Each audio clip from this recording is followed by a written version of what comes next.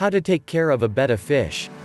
If you're looking for a beautiful pet that's relatively easy to care for, then a betta fish may be the one for you.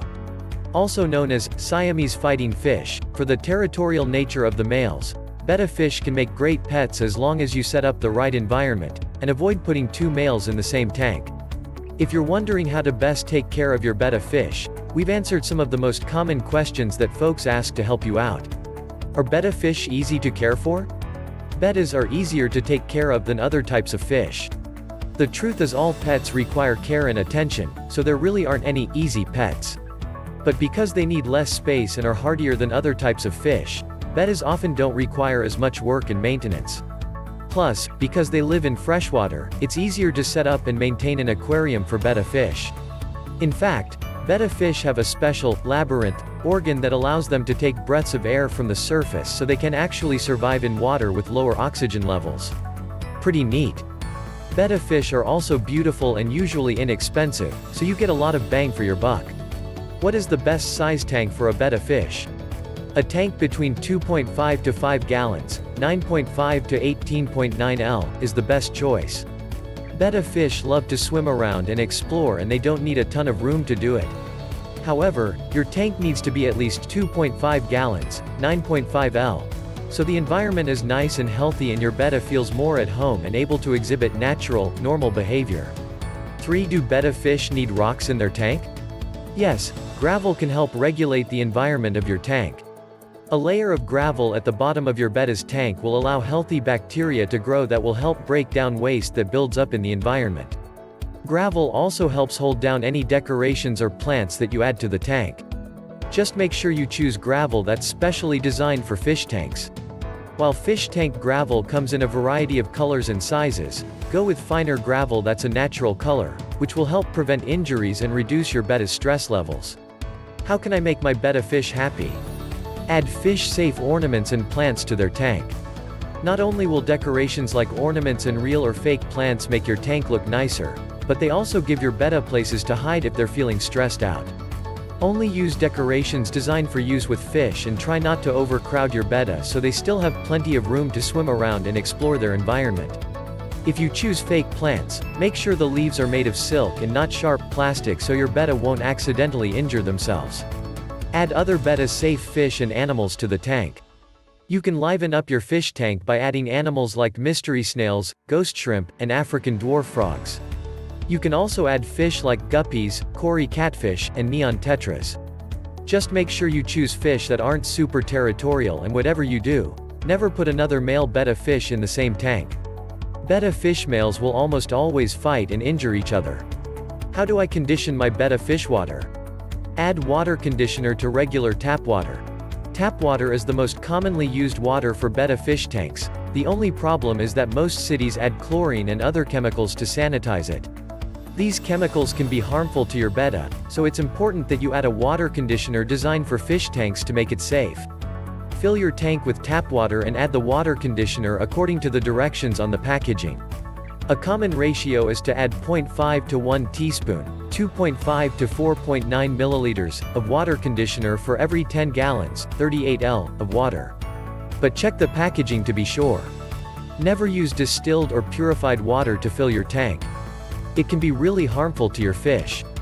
What is the best pH for betta fish? The best pH range for betta fish is between 6.5–7.5 ALONG with the temperature of the water in your betta's tank. The pH is also super important. If it's too acidic or too basic, it can affect the health of your fish.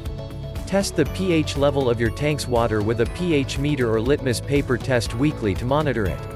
If you need to raise or lower the pH, there are a variety of ways you can do it. You can oxygenate the water to raise the pH level, or add bogwood to your tank to lower the pH.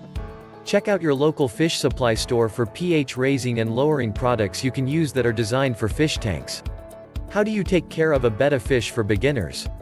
1. Make sure the water is between 76 to 81 degrees Fahrenheit, 24 to 27 degrees Celsius. Consistent water temperature that doesn't fluctuate is ideal. If the water gets either too hot or too cold, it can affect the health of your betta fish. Use a thermometer to check the temperature of the water regularly to make sure it's staying balanced and in a healthy range. Where you place your betta's tank can affect the water temperature. If you live somewhere that's especially cold, you may need to add an aquarium heater to your tank. 2. Keep the tank covered and out of direct sunlight. Betta fish are notorious jumpers. They'll leap right out of their aquariums and could end up trapped outside of it. Always keep the lid covered. Additionally, choose a location for your tank that will help keep the temperature consistent and won't expose your betta to too much of the sun's rays. Somewhere like a desk, shelf, or counter should work fine as long as it's not in full sun. 3. Feed your betta a floating pellet once a day. There's a common misconception that betta fish can survive by eating parts of the roots of plants in their tank, but this isn't true. Your betta needs proper nutrition just like any other fish. Use feeding pellets that are designed for fish and give your betta one a day so they have enough to eat. Try to avoid overfeeding your betta, which can be harmful to both them and their tank. If you give your fish too much food, the feed can break down and add to the gunky buildup in your tank. You can find fish feed pellets at your local pet supply shop. How often do I need to clean my betta fish tank?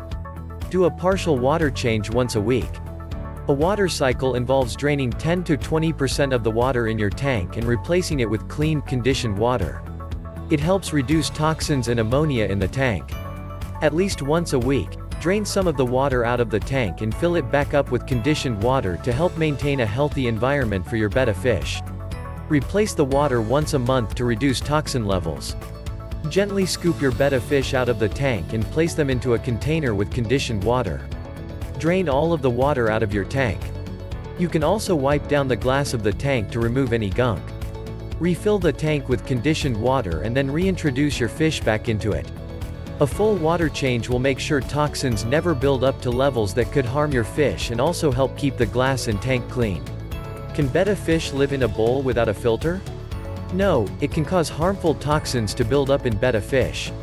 While you may have seen betta fish kept in small fish bowls without any filtration systems, it's actually not a good environment for them. The water can quickly build up with toxins that can be harmful to the fish, and a small fish bowl won't give a betta the swimming room they love. If you do choose a fish bowl for your betta, make sure it holds at least 2.5 gallons, 9.5 L, of water, and add a water filter to keep it clean and hospitable. Don't forget like and subscribe my channel and click on bell button for more videos.